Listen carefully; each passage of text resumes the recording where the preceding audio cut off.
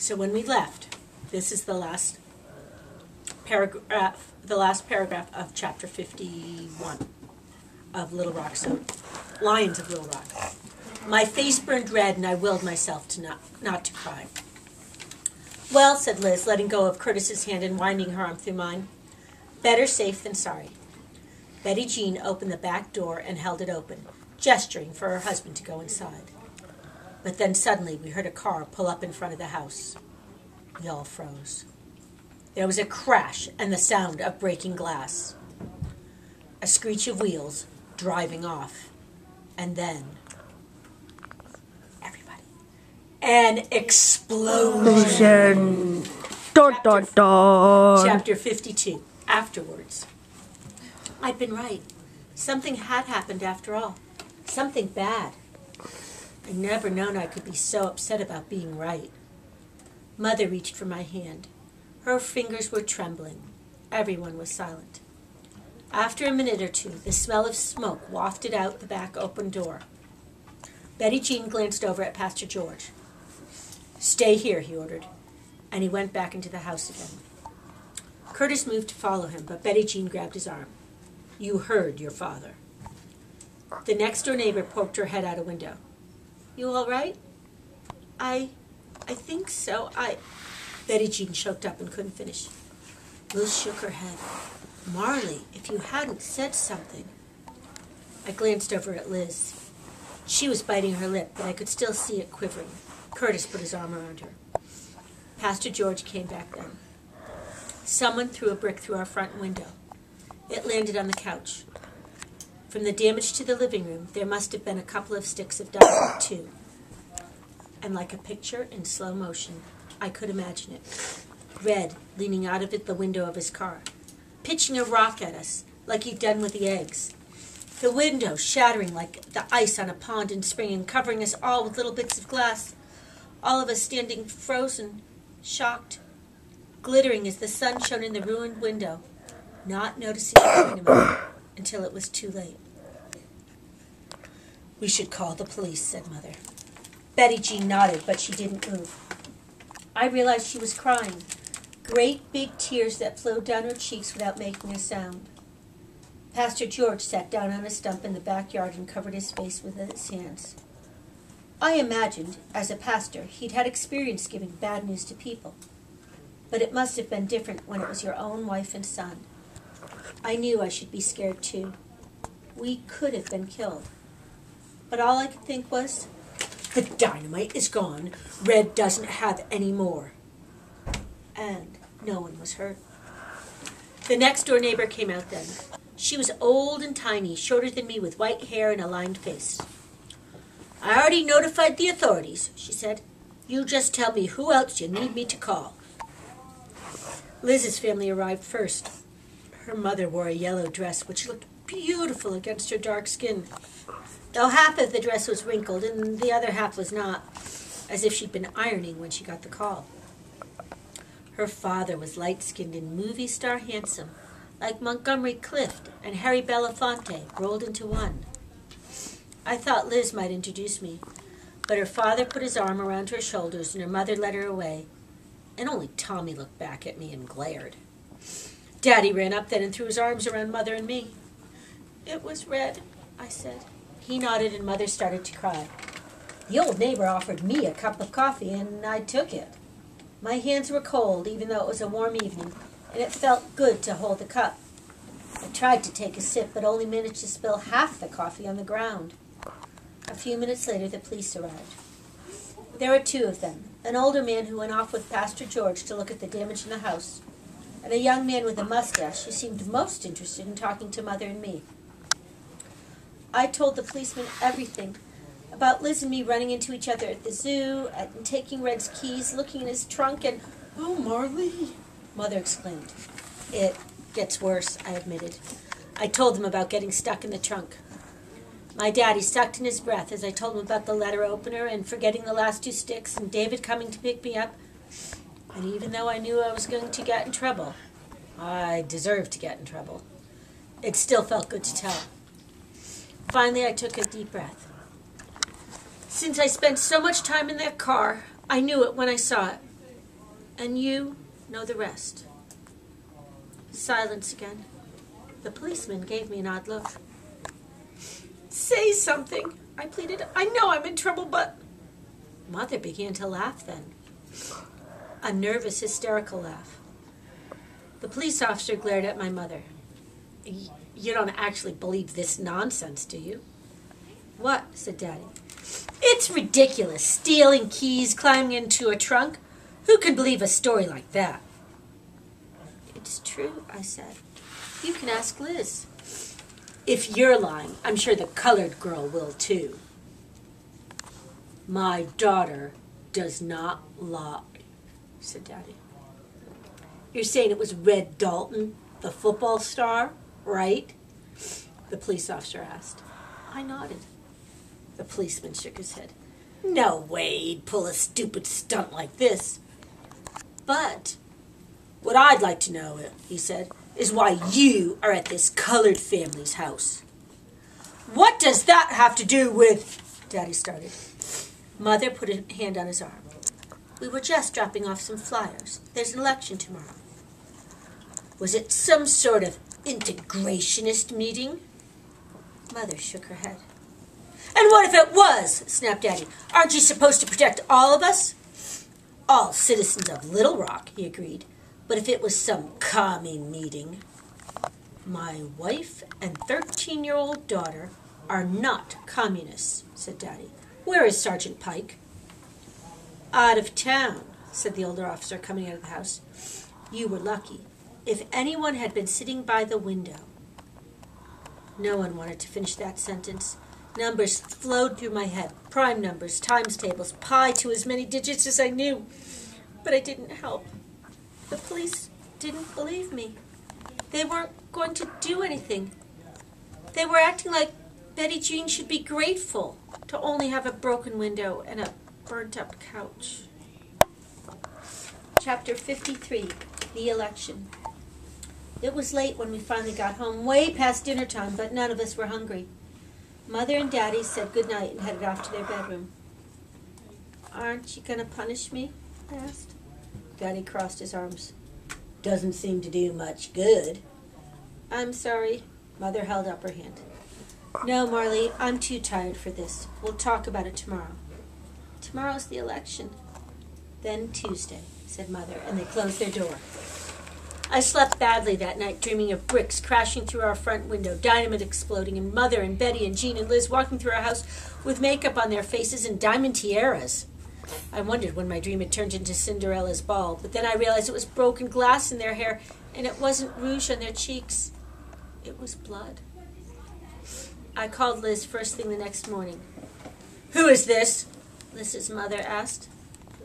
Marley Nisbet, I admitted. Marley, she said softly.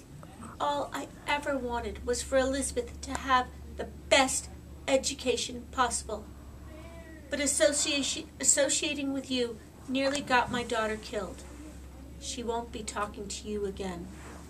Ever. But Mrs. Fullerton hung up the phone. It was hard to concentrate in school.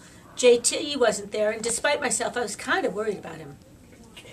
Mr. Harding seemed distracted, too. He was teaching the class percentages, and he kept getting the problems wrong.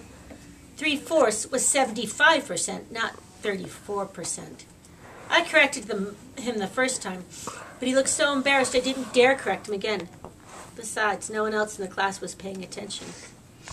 I kept waiting for someone to mention what had happened at Betty Jean's, but no one did.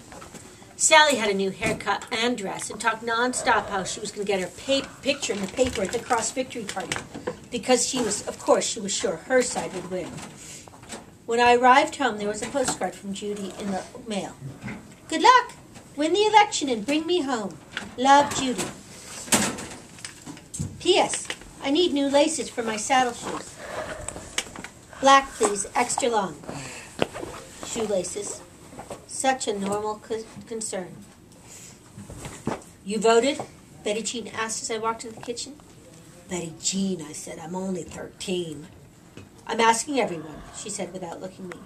She sniffed the air, then turned to the oven. As soon as she opened it, a puff of smoke drifted out.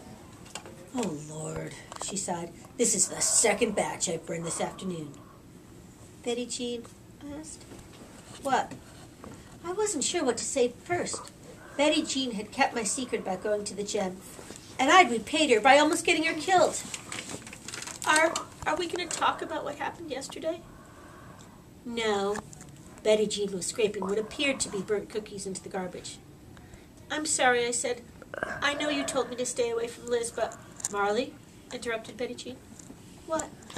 I need this job. We're still paying back the money from when Curtis was arrested, and now we need a new living room, too. You know the best way to lose your job? I didn't answer. Yelling at the daughter of your employer.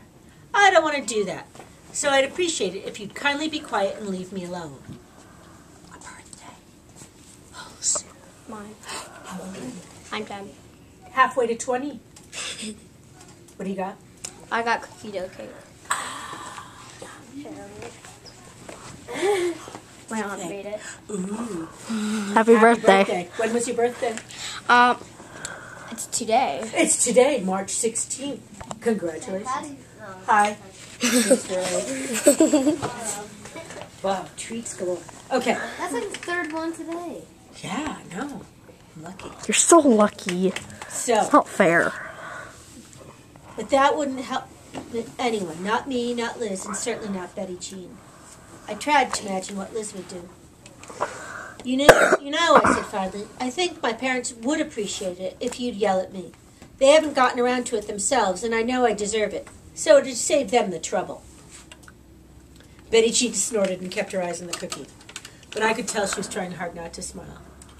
You're a strange girl, Marley. I'm so sorry, Betty Jean. I know, she said. I know. Mother, Daddy, and I listened to the results coming in on KLRA radio station throughout dinner and afterwards. I did my homework, Daddy graded papers, Mother did the dishes, and none of us said a word. The stop candidates were ahead all evening. But when KLRA went off the air at 12:30 a.m., it was still too close to call. I was sure I wouldn't be able to sleep, but I put my head on my pillow just to rest, and the next thing I knew, I heard the front door open as Daddy went out to get the paper. I washed my face and got dressed, anxious to know what had happened, at the same time dreading it. As soon as I walked into the kitchen, Daddy held up the paper. Stop wins recall victory! Perjurers thrown off board! Mother grinned at me. Daddy said we did it! I burst into tears. Marley, we won, said Mother. But I couldn't stop crying. I thought winning the election would solve everything. But now that the big day was here, I realized it wasn't the end after all. It wasn't even close. New board members needed to be appointed by the Pulaski County Board of Education. There were legal challenges to integration in the courts. Even if the high school stayed open, Liz and I still wouldn't be at the same school. What is it? Asked Daddy. Tears of joy, I lied. And my parents seemed to believe me. I called Liz again before I went to school, but this time no one answered. All morning I couldn't wait for lunch to come so Mr. Harding and I could do some math and forget about everything except algebra. But when I pulled out my book and tried to do the first problem, I couldn't copy it down correctly because my eyes kept filling with tears. What's wrong, Marley? Mr. Harding asked gently. Have you ever looked forward to something for a long time and then when you finally got what you wanted, it wasn't what you expected? Mr. Harding nodded. I'm happy we won, I said. So how come I don't feel better? He looked thoughtful and said nothing for a long moment, then pulled out a pencil and started to write on the blank piece of paper I had before me. I think what's happened, Marley, is that you've realized the world isn't an addition problem. He wrote 3 + 4 = 7 down on the paper. We tell kids that sometimes. We pretend the world is straightforward, simple, easy. You do this, you get that. You're a good person and try your best and nothing bad will happen. But the truth is, the world is much more like an algebraic equation, with variables and changes, complicated and messy.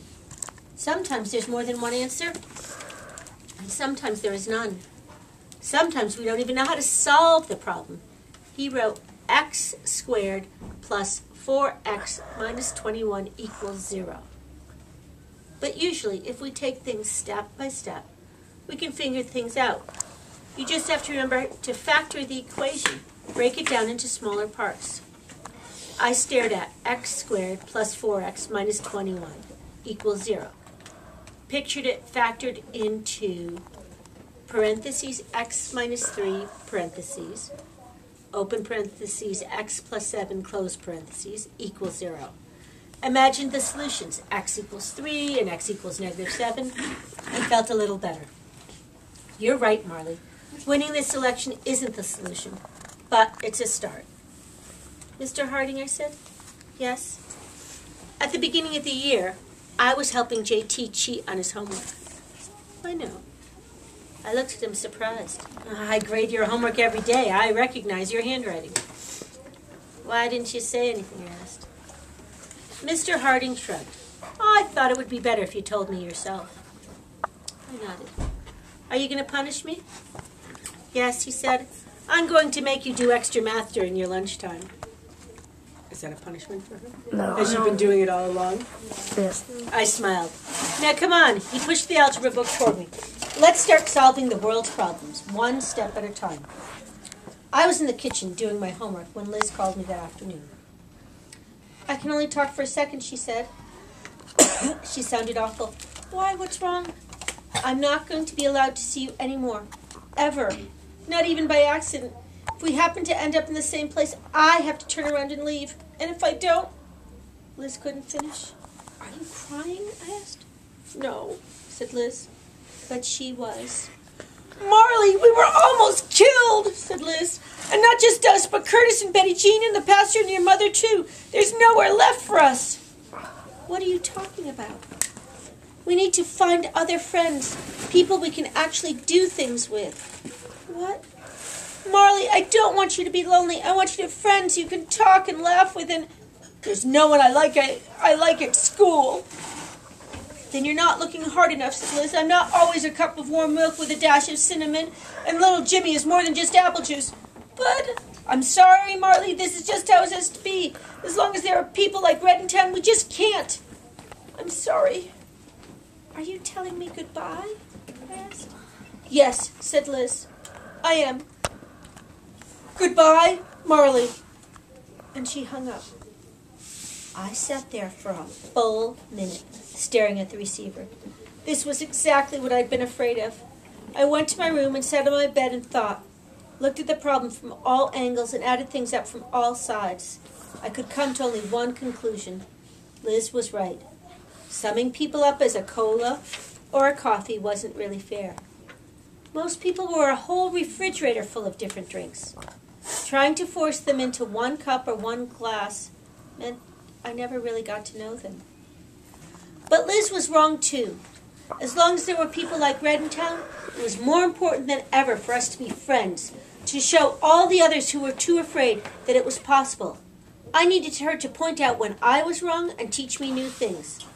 And I was pretty sure that she needed me too. There had to be a way. Mr. Harding said when you were stuck, you should factor the equation. Liz was too afraid to be friends with me anymore. There had to be a part of the problem that I could solve. Some way to give her back the courage she'd given me. Some way to... Red. He was only one part of the equation, but he was a large part. If I could deal with him, maybe it would help, at least a little. Thought and thought and thought. And by the time my parents came home that evening, I had a plan. Dun, dun, dun. Chapter 54. Speaking Up. I explained my plan to Mother and Daddy over dinner. I didn't think they would like it much, but at least they listened. She's right about one thing, said Daddy when I was done. Something does need to be done about Red. Mrs. Dalton isn't a bad woman, Mother agreed. Perhaps it wouldn't hurt to talk to her. Maybe we should call the police again, suggested Daddy. Mother shook her head. I had Miss Winthrop check our files. Of the police officers who live in our district, 23 signed Cross's petition, only 6 signed Stops. But if we all went to talk to the Daltons together... Daddy nodded. It's worth a try. So 20 minutes later, my parents and I were knocking on JT's front door. A colored man wearing a butler's uniform answered the door.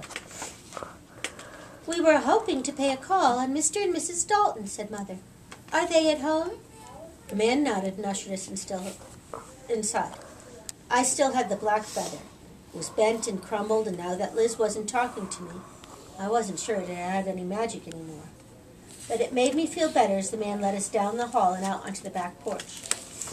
Mr. Dalton was holding a drink and reading the paper. J.T. and Red were on the lawn tossing a football back and forth. Mrs. Dalton sat in the corner sipping an iced tea and reading a book. J.T. dropped the football when he saw us. "Mr. Nisbet," Mr. Dalton said. "what did we do to gain the pleasure of this visit?" His voice made it clear it was anything but a pleasure. "Mr. Dalton," said Daddy, "I'm not sure you were aware of the recent events involving your son, Raymond Edward Dalton." I'd always wondered where Red got his nickname since he didn't have red hair. It was silly when parents gave their kids names that had initials that spelled words, like Daisy Ursula Montgomery, which is, Dumb. or Peter Ivan Galveston. Pig. No, I wouldn't drift off. I was going to listen to every word until it was time to do my part, and then I would talk. "The police were already here this morning," said Mr. Dalton. "Again?" We all turned to look at Red, but he stood still, as calm as can be. It was J.T. who looked afraid. I wondered for the first time what it would be like to have an older brother like Red. Someone you loved because they were your own flesh and blood, but someone who was nasty too, sometimes even horrible to you. And I remembered how when J.T. was in 3rd grade, he fell out of his treehouse and broke his leg. At least that's what he said. But I remember being surprised because it was a nice treehouse with walls all around the top. If you were clumsy, maybe you could fall out. But J.T. wasn't clumsy. If your brother was mad at you, though, it'd be really easy to push you out. J.T. had been in the hospital a long time. Mother even took Sally and me to see him. I was nervous because even then J.T. was something of a golden boy, the alpha lion of the pack. Sally chattered a blue streak. I put a vase of daffodils from our garden in the window. Everyone said the doctor did a fabulous job and that his leg healed perfectly. But that wasn't true. After a long day of school, sometimes, maybe if it was about to rain, J.T. had a slight limp. Once last year, coming off the football field, I saw him rubbing his hip when he thought no one was watching.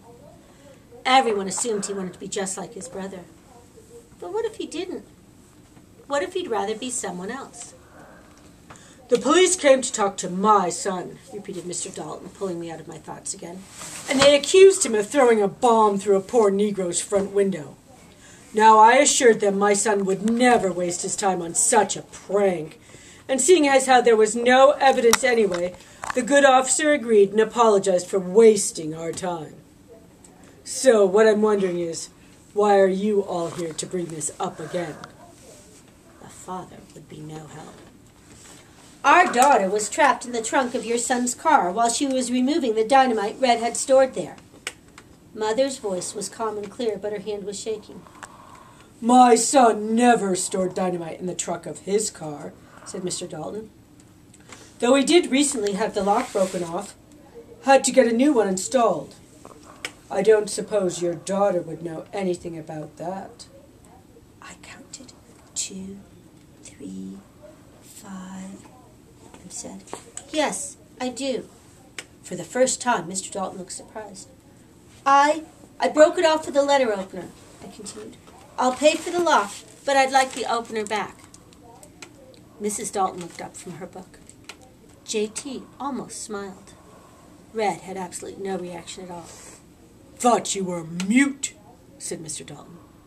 "No, sir," I said. "But as I said, I left the opener in the trunk, and I'd like it back." "Well, that's the most ridiculous thing I've ever heard. Get out of here, all of you. And if I ever hear one word about this again, I'll have you arrested for slander."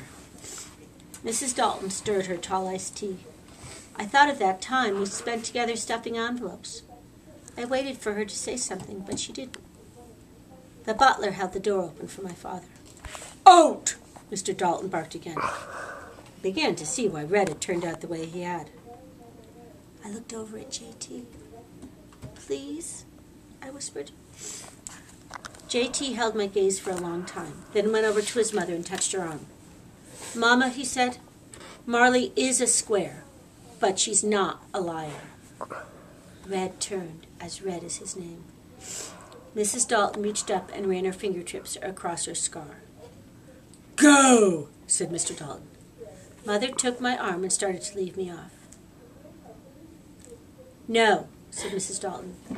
She rose from her seat, clutching JT's hand. What? Snapped Mr. Dalton. I'd like to see if this girl is telling the truth. Why? Asked Mr. Dalton. It's a simple matter to check. Mrs. Dalton's voice was growing stronger.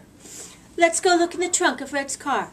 If there's a letter opener in there, I'll believe her story. If not, you can call the police. Red shrugged, and I suddenly had the awful feeling that he'd already found the letter opener and thrown it away. But maybe he'd only found the handle. Maybe the blade was still there. Mr. Dalton sighed. Fine, let's go settle this once and for all. But afterwards you have 1 minute to get off my property before I call the police. So we marched back through the house and out to the car in the driveway. Mr. Dalton glanced at Red and he unlocked the trunk without protest. We all crowded around to look inside. There was nothing there. Mrs. Dalton sighed in relief. Red grinned. Mr. Dalton just crossed his arms. Satisfied? He snapped. I wasn't. I knew it had been Red, and before anyone could stop me, I jumped back into the trunk. Get your crazy daughter out of my... Daddy held the lid open so I wouldn't get trapped. I bent down and pulled back the lining of the trunk. There, in a crack in the side, something silver flashed. I reached in and pulled out a slip of metal. Daddy helped me out of the trunk, and I held it up. Mr. Dalton clenched his teeth. Red, what is the meaning of this? It's just a piece of metal, said Red with a shrug. I don't know where it came from. I turned the metal so they could all see my name engraved in the blade, shining yellow in the setting sun. Red lunged at me, trying to grab it away, but his own father held him back. Red broke free and spat on the ground. Mr. Dalton's face was bright red. What the hell are you thinking? I didn't know they were going to be there, snapped Red. I was only after the colored girl. I saw her go into that house and thought that was where she lived. You said yourself she deserved... Shut up, roared Mr. Dalton. Get in the house before... No, said Red. His bang fell into his eyes and he pouted. It made him look about 5 years old. I'm still bigger than you, boy, said Mr. Dalton, and there's a switch in the back closet I'm not afraid to use. Red's eyes blazed with hatred, but he turned and slunk into the house. Mr. Dalton followed him without even glancing at the rest of us. Mother, Daddy, JT, Mrs. Dalton, and I were left standing awkwardly on the sidewalk. Finally, Daddy cleared his throat. I'm afraid we're going to have to call the police. Mrs. Dalton nodded. I know. JT was staring at the ground. I walked over to him. You okay, JT? He looked as shocked as I'd felt after the bombing. No, he said. I never really thought he did it. I took his hand and held it for a moment. Come on, Marley, said Mother. It's time to go. And unfortunately, we don't have time to finish the book. We have 2 more chapters plus the author. And cut.